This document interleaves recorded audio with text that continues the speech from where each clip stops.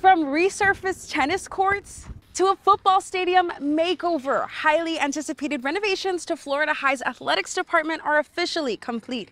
I'm Kenya Cardone, your Southeast Tallahassee neighborhood reporter, getting an inside look and speaking with students about what these upgrades mean to them. The wait is finally over. Back in July, I told you about Florida High's plans to transform the athletics department.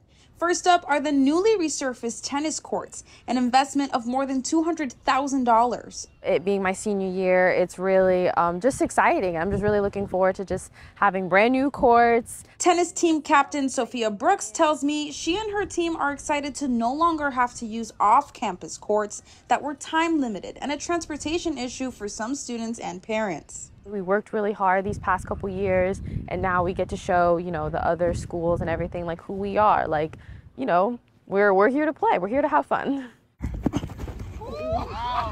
Now onto football. Last year and all the years before, everybody was talking about, we used to call it the Shack. Students like linebacker Josiah Broxton have bid the Shack a much-needed farewell and are welcoming the $1.5 million upgrades to the Mike Hickman Stadium.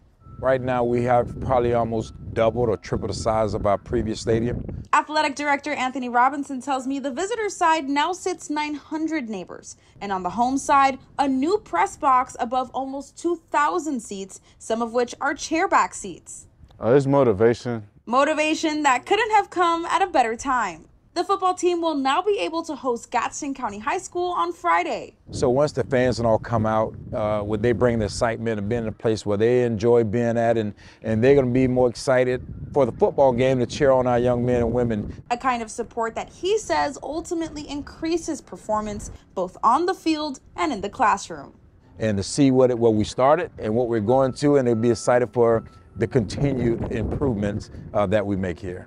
Friday's district game is expected to be a big one, and the fun gets started at 7 p.m. if you want to come out and support Florida High's football team. In Southeast Tallahassee, Kenya Cardone, ABC 27.